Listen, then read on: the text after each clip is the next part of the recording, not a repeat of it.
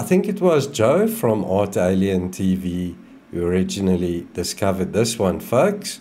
We're looking at a really weird anomaly photographed on Sol 3474 way back in 2022. I've managed to clear up the photograph and bring out some more detail. Let's have a look at the source, then we'll have a look at the high definition zoomed in images, and I'll show you the Gigapan. Thank you for joining me for this one. The Mast Camera took this photograph on Sol 3474 2022 05/15. There's the original photograph downloaded from the NASA website, and as always I'll include the link to the reference URL in the video description, so we can have a look at the strange protrusions jutting out of the surface. Check here as well on the right hand side. Yes, the same photograph without the grid, and I've also adjusted the brightness and contrast slightly. Yeah, we zoomed in 1.5 times the original size. So check this out, folks. This piece looks almost like fossilized coral. It's got like segments to it, and it's round like tubules. Check there. And this piece sort of spirals up. So rather strange items over here to the bottom of this piece. We'll take a closer look at that in the Gigapan, as well as this piece sticking out here on the right. Obviously I'm sitting in front of that, but we'll have a look at that in the Gigapan.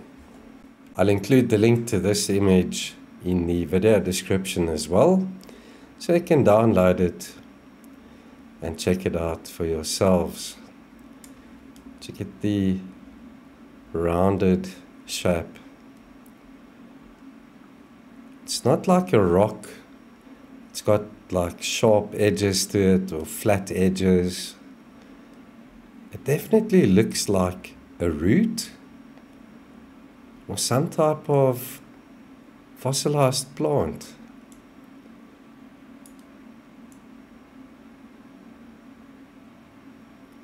I don't know.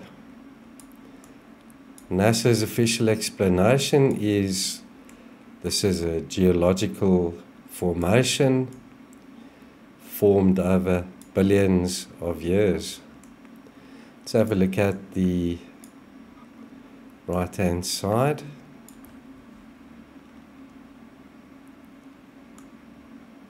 Also, yeah, it's got like a spiral or twisted shape to it,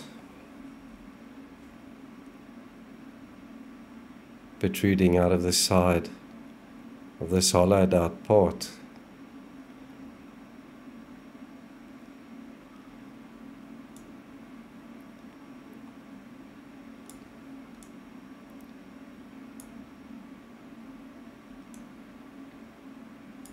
Looks like a segment over here.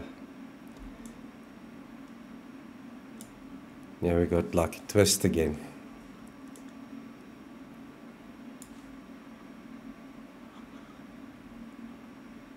I look forward to reading your comments, opinion and analysis as to what those three items might be.